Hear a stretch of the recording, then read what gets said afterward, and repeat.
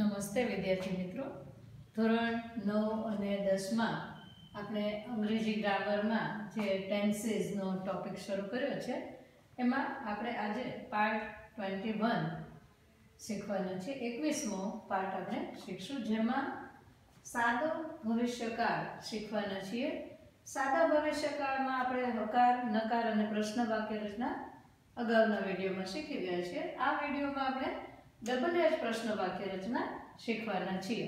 હવે એ વાક્ય રચના પણ એકદમ ઈઝી છે, એટલે આ બાજુના પાર્ટમાં મેં એ વાક્ય રચના મૂકી છે અને આ બાજુના પાર્ટમાં મેં વાક્ય ઉદાહરણ તરીકે એક એક વાક્ય દરેકનું મૂકેલું છે. તો એક એક વાક્ય રચના અને વાક્ય જોતા જઈએ. ઉદાહરણના વાક્યની શરૂઆતમાં હું આવે. હું છે એ કર્તા દર્શાવે છે, એટલે કે હું વાળા વાક્યમાં કર્તા હોય નહીં. who will પ્લસ મુખ્ય ક્રિયાપદનું મૂળ રૂપ, કર્મ અને અન્ય. who will win the match. કોણ મેચ જીતશે. what પ્લસ will પ્લસ કર્તા પ્લસ મુખ્ય ક્રિયાપદનું મૂળ રૂપ. હવે what વાળા વાક્યમાં ઘણીવાર કર્મ હોય પણ ખરું ન પણ હોય, બરાબર? કેમ કે what છે એ કર્મ વગરનું વાક્ય હોય, પણ whomના અનુસંધાનમાં કર્મ હોઈ શકે. પ્લસ અન્ય. અહીંયા આપણે જે વાક્ય મેં લીધું છે એમાં કર્મ છે, બરાબર, પણ એ સર્વનામના રૂપમાં હોય. તો વોટ વિલ યુ સેન્ડ હર. તમે તેણીને, તેણીને એ કર્મ છે, હર છે, તમે તેણીને શું મોકલશો. આ ચાર વાક્ય રચના મેં એક સાથે લીધી છે, કેમ કે એક સરખી વાક્ય રચના થાય. કયા ચાર શબ્દ છે આપણને ખબર જ છે. હવે તો when, where, why અને how. પ્લસ will આવે, કર્તા આવે, મુખ્ય ક્રિયાપદનું મૂળ રૂપ, કર્મ અને અન્ય. ચારેયના એક એક ઉદાહરણ જોઈએ. when will they return home. when પછી will, they કર્તા, return મુખ્ય ક્રિયાપદનું મૂળ રૂપ અને home એ અન્ય, કર્મ નથી આમ. where will she arrange the party. તે પાર્ટી ક્યાં ગોઠવશે, એટલે કે સ્થળવાચક છે, આ સમયવાચક છે. how will Mrugesh speak English. Mrugesh કેવી રીતે ઇંગ્લિશ અથવા અંગ્રેજી બોલશે. why will father be angry. be છે એ મુખ્ય ક્રિયાપદનું મૂળ રૂપ છે. પિતાજી શા માટે ગુસ્સે થશે. હવે આપણે જોઈએ પાછી હાઉ મેની વાળી વાક્ય રચના. હવે તો આપણને બધાને ખબર પડી ગઈ છે કે હાઉ મેની સાથે કર્મ બહુવચન જ આવે અને એની બાજુમાં જ આવે. હાઉ મચ સાથે કર્મ એક વચન જ આવે અને એ પણ એની તરત બાજુમાં જ આવે. હોમ વાળું વાક્ય છે એમાં કર્મ ન હોય, કેમ કે કોને વાળું કર્મ ન હોય, શું વાળું કર્મ હોય, એટલે આપણે એને કૌંસમાં મૂક્યું છે. તો હાઉ મેની અને હાઉ મચની વાક્ય રચના જોઈએ.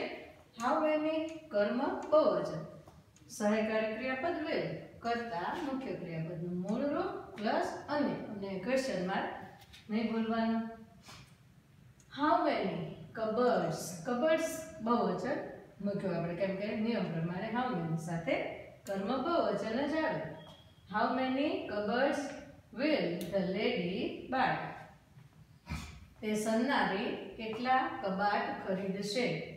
હવે હાઉ મચ વાળી વાક્ય રચના જોઈએ, તેની સાથે જથ્થાવાચક નામ આવે, એટલે એક વચન જ હોય. તો how much water will they use.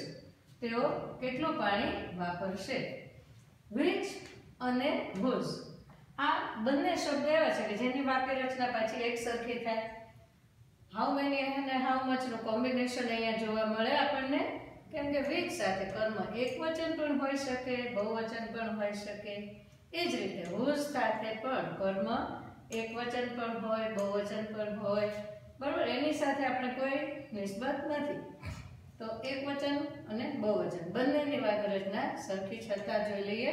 which plus કર્મ એક વચન, કર્મ બહુવચન હોઈ શકે, પ્લસ will કર્તા મુખ્ય ક્રિયાપદનું મૂળ રૂપ પ્લસ અન્ય.